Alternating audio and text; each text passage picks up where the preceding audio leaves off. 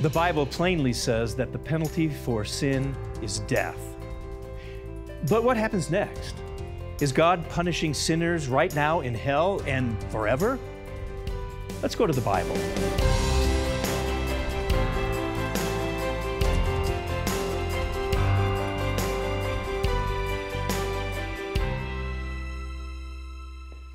Hell can be a scary subject.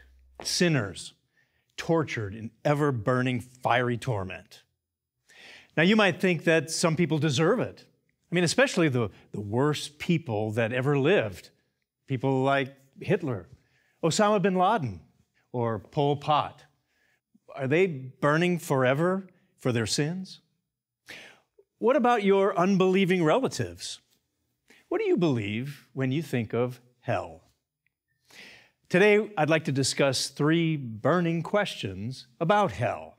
Now, most who claim to be believers, they don't know the answers to these questions. They don't really understand what the Bible actually says. And so let's look at a couple of questions that perhaps you've considered before. Is hell a real place? Now, to begin with, some believe that hell is just a superstition. I mean, it's just something that's symbolic, isn't it? Or is it reality? Or is it just plain fiction? Perhaps it's something altogether different. Well, a recent study found something very interesting. Not only that people believe in hell, but they believe it's a real place where people who have led bad lives and they die there without being sorry. They're eternally punished. 58% of people believe that. Now, what about you? Perhaps you feel the same. Well, as we answer these burning questions, we're going to get to the truth of the Bible. We've got to go to the source. We can't just go to perhaps what we were taught when we were young or what somebody else thinks. We have to go to the absolute source, the truth of God's Word.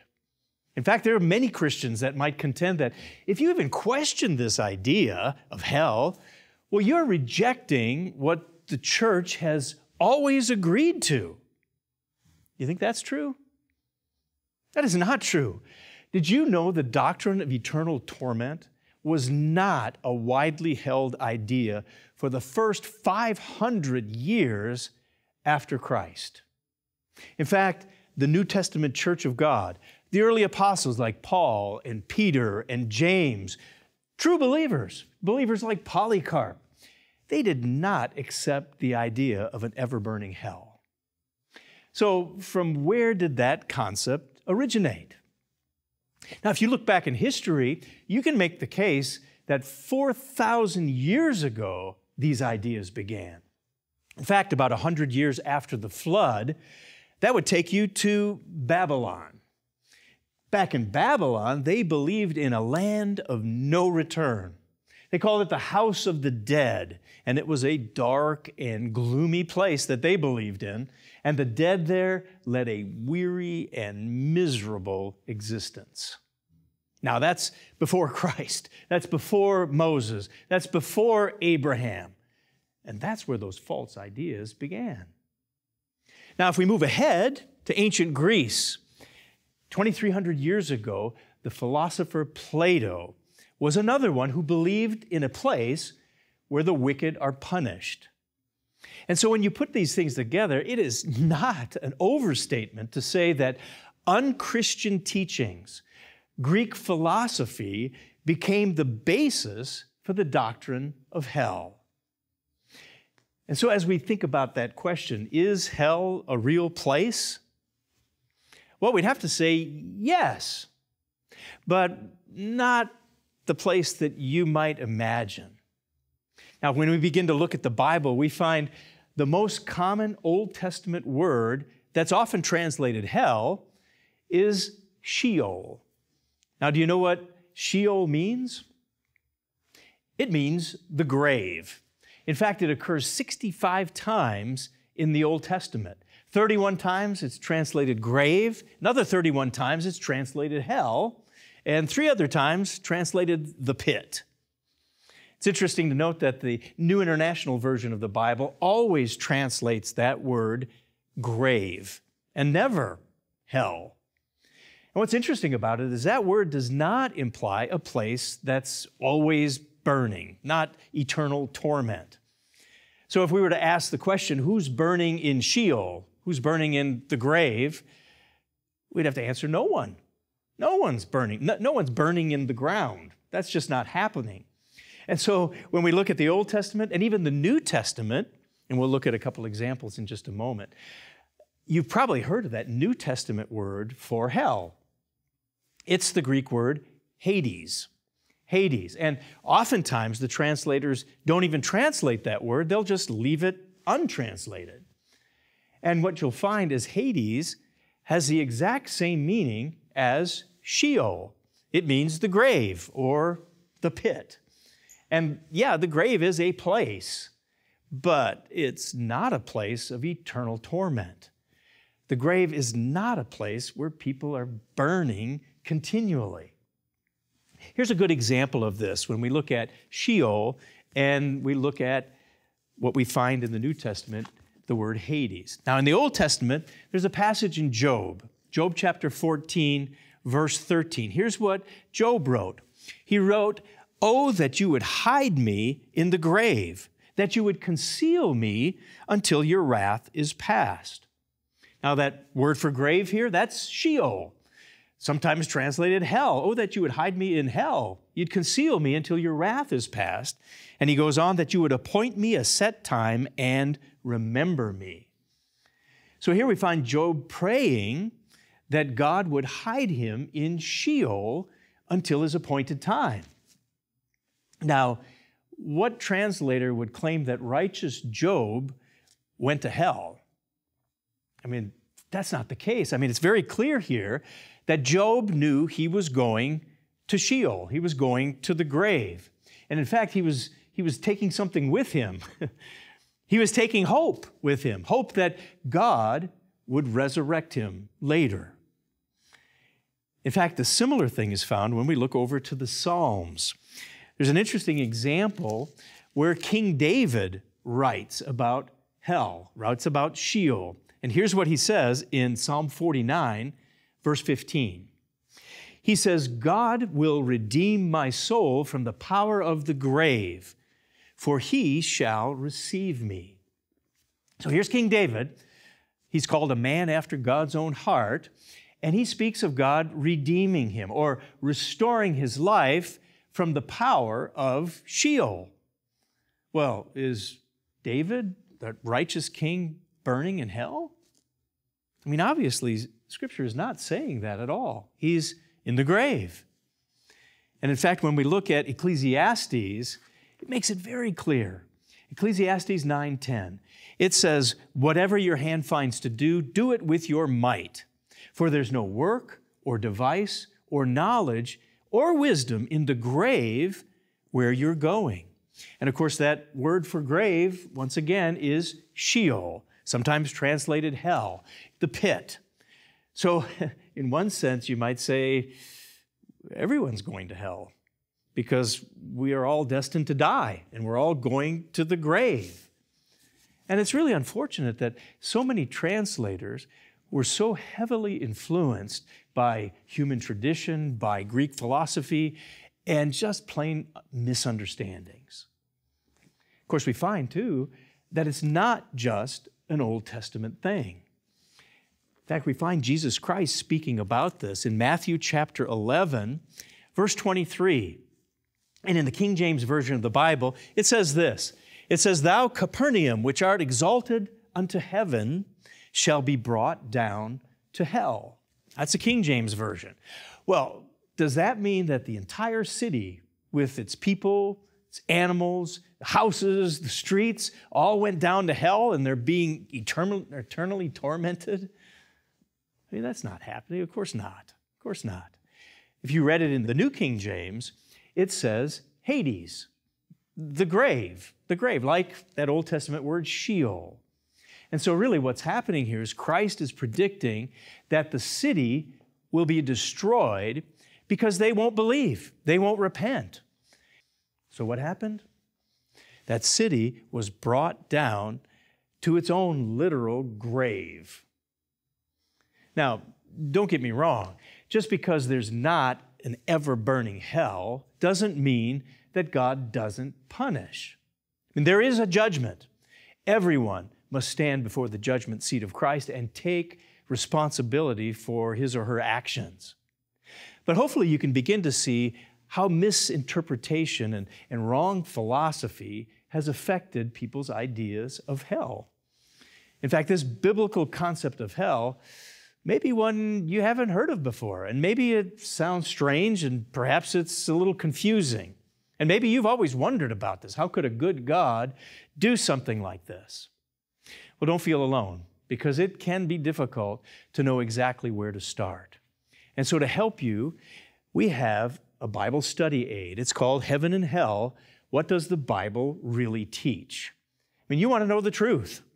And so call us at the number on your screen, and you can get your free copy of this Bible study aid so you can discover what the Bible teaches for yourself.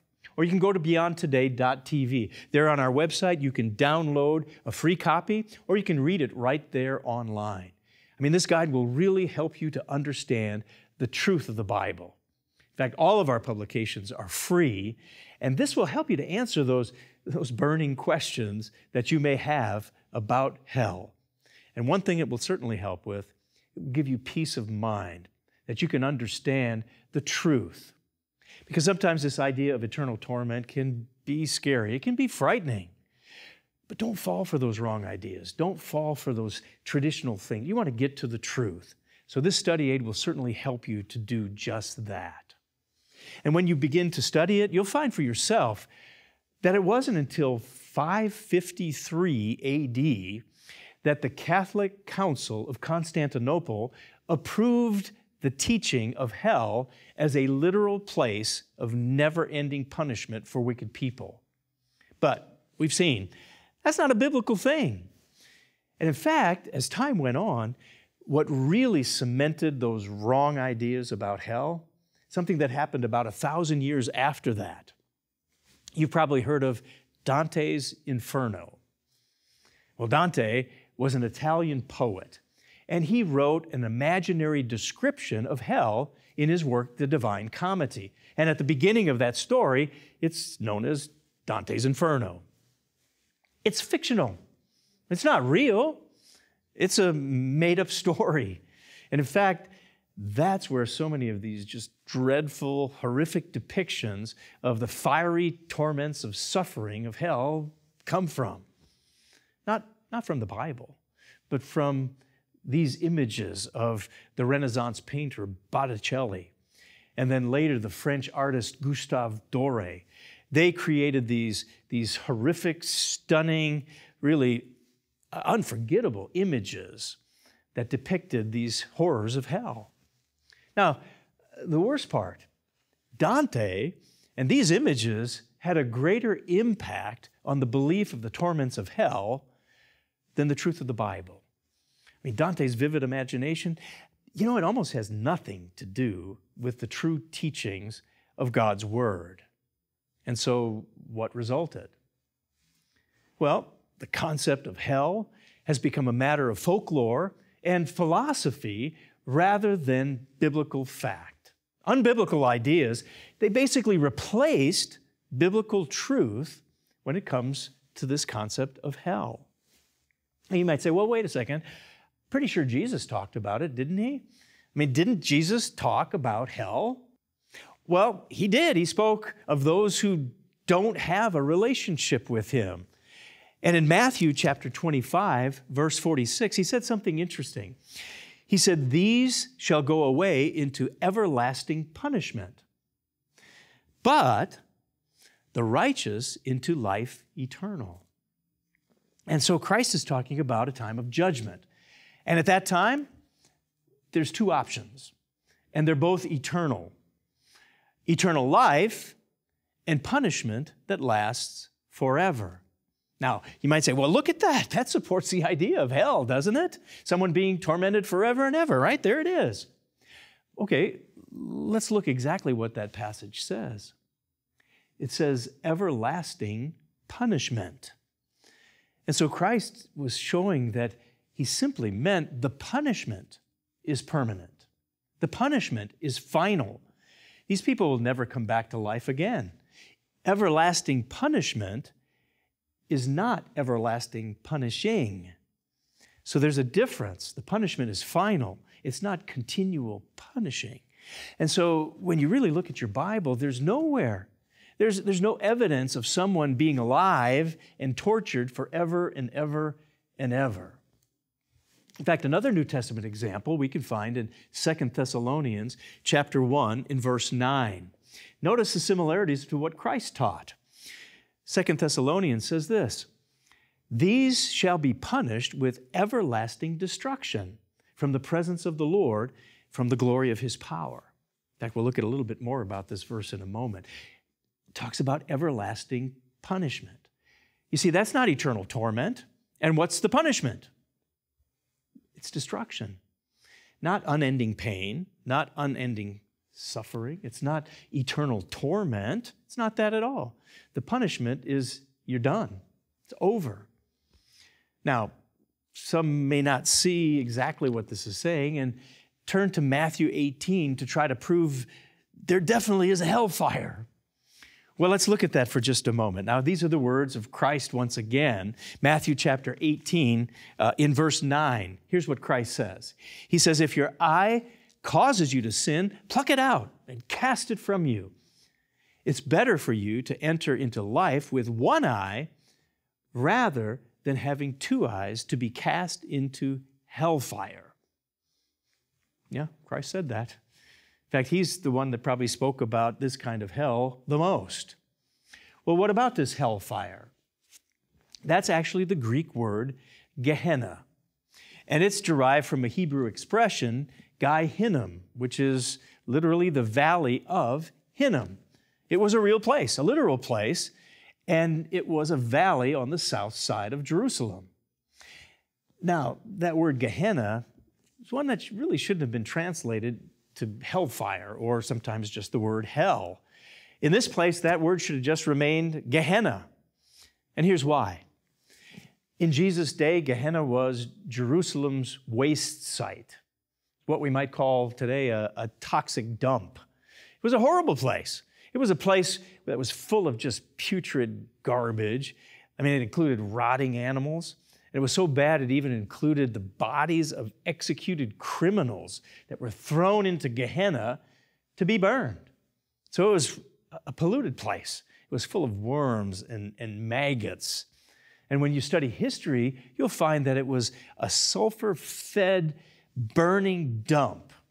And those sulfur fires continued to burn. They never seemed to go out year after year after year because they'd throw more garbage, more bodies that were added to the pile all the time. And so those fires kept the filth and the vermin, well, at least a little bit under control. And so here's Jesus Christ depicting the ultimate destiny of evil and unrepentant people using that imagery of Gehenna. And what's going to happen to those people? They're going to end up like the garbage of Gehenna, finally burned to ash, and they'll become dust. You see, with that idea, there was no concept of Gehenna being a place of eternal torture. Christ wanted people to understand that fate, and if you don't repent and you don't change, there is suffering in the future. Do you think the people of his day understood that? I mean, they knew that place. They knew it wasn't eternally burning. But of course, as you consider that, you may find, whoa, I've never heard that before. I know when I first learned this, I was surprised what the Bible actually taught about hell and eternal judgment. And you probably have more questions. Well, we want to help you answer those questions. How do you make sense of it? Get our study aid, Heaven and Hell. What does the Bible really teach? You can call us on the number on your screen, and we'll send you a free copy where you can study this. Put it next to your Bible and compare what the Bible is saying to our study aid so that you can really discern the truth. I know you want to know what the Bible really says. In fact, maybe you're tired of hearing what others think about it, tired of philosophy and human turgidity. Well, find out for yourself. Call us at the number on your screen or go to beyondtoday.tv, because there you can begin to read it for yourself and come to what the truth of the Word of God is all about. Certainly another question that comes to mind is when. That question, when are the wicked punished? I mean, God certainly punishes, but when does that punishment take place? Now, most people think that happens right when you die. Is that the case? Well, before talking about that, we have to recognize the fact there is coming a time that God is going to hold mankind responsible. We all have to take personal responsibility for our actions. And Revelation 21 speaks to that very fact. It reminds us, ultimately, those who don't want anything to do with God will have to face judgment. And so it reminds us here, the cowardly, the unbelieving, in fact, this is Revelation 21, verse 8, the abominable, the murderers, sexually immoral, sorcerers, idolaters, and all liars have their part in the lake which burns with fire and brimstone, which is the second death. And so you might go, whoa, is this talking about an ever-burning hellfire? Well, no, what does it say happens to unrepentant sinners? Well, it says they die, the second death. They burn up in a lake of fire. So people are not suffering everlasting torment. That's just not the case. When God destroys someone in hell, in this lake of fire, what's the result? It's death. It's death that lasts forever. There's no coming back. There's no resurrection from this fate. And that's why it's called the second death, because God will destroy. He'll annihilate an unrepentant person in Gehenna fire. And so the Bible's clear. It speaks of the total destruction of those who will not repent, those who are wicked. Malachi chapter 4 also speaks to that very fact. Notice how clear Malachi 4 is right at the very beginning of that chapter. It says, "For behold, the day is coming, burning like an oven, and all the proud, yes, all who do wickedly, will be stubble. The day which is coming shall burn them up, says the Lord of hosts. You shall trample the wicked, for they shall be ashes under the soles of your feet on the day I do this, says the Lord of hosts." That's pretty clear, isn't it? God makes the ultimate fate of unrepentant sinners unmistakable. They will be consumed in the flames of the lake of fire. And what will be left? Well, ashes. Ashes. They'll burn up in fire. It's not the mythical hell of torment that so many imagine. You see, God is a God of mercy. He's a God of love.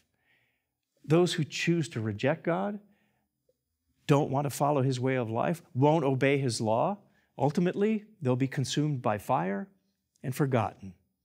They won't be tortured for eternity. And so the plain truth of the Bible teaches that unrepentant sinners are burned up in the lake of fire or Gehenna fire. Now, when does that happen? Well, the judgment will not take place immediately at death. You don't go to heaven or to a burning hell at death. You go to Sheol or Hades. You go to the grave.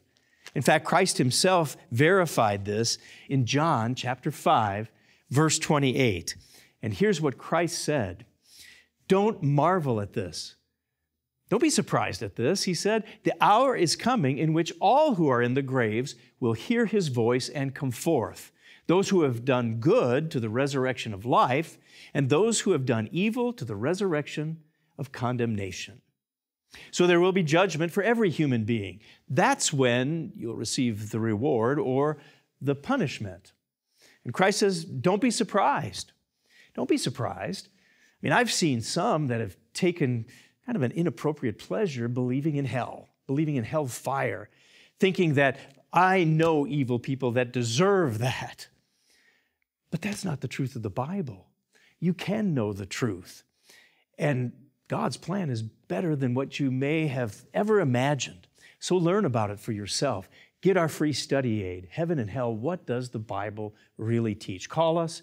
Go to our website at beyondtoday.tv. Don't you want to know what God says on the subject? So get your free copy of our study aid. And so you'll be able to know the truth. And you'll find that Christ teaches people are not suffering now, and they won't be suffering for eternity. In fact, at the return of Christ is when that judgment is finally given, not at death. So as we think about those burning questions, is hell a literal place? Yes. But instead of an ever-burning place of torture, it's simply the grave. It's Sheol. It's Hades. Now we ask the question, did Jesus teach about hell? Yes, he sure did. He taught about Gehenna fire, where the wicked will be destroyed and they'll be consumed by the heat of that fire and never live again. The wicked will not live forever, burning in hellfire. And our third burning question, when? When are the unrepentant punished? Well, biblically it tells us not at death. You don't go to heaven or hell at death. Punishment will not take place until after the return of Jesus Christ, at the end of the age. And so God's word is true. It says the wages of sin is death, not torture. And so what a blessing to know the truth of God, knowing God himself, his amazing character, his mercy and his love, and that he would never treat anyone unfairly. In fact, God wants to give you every opportunity to be successful and give you eternal life. He wants eternal life for as many as possible. So I hope you'll get to know him better and learn the truth of his word. Please call for the booklet offered on today's program, Heaven and Hell, What Does the Bible Really Teach? This free study aid will help you answer the tough questions such as, what did Jesus teach happens to you when you die? Is heaven really God's reward for righteousness? Will a loving God punish people forever in hell? And what could be learned from the story of Lazarus and the rich man? Order now. Call toll-free 1-888-886-8632 or write to the address shown on your screen. You need to base your beliefs on the solid rock of the Bible. Discover exactly what God has to say about heaven and hell. When you order this free study aid, we'll also send you a complimentary 1-year subscription to our Beyond Today magazine. The Beyond Today magazine brings you understanding of today's world and hope for the future. 6 times a year, you'll read about current world events in light of Bible prophecy, as well as practical knowledge to improve your marriage and family. Call today to receive your free booklet, Heaven and Hell, What Does the Bible Really Teach? And your free 1-year subscription to Beyond Today magazine. 1-888-886-8632 or go online to beyondtoday.tv.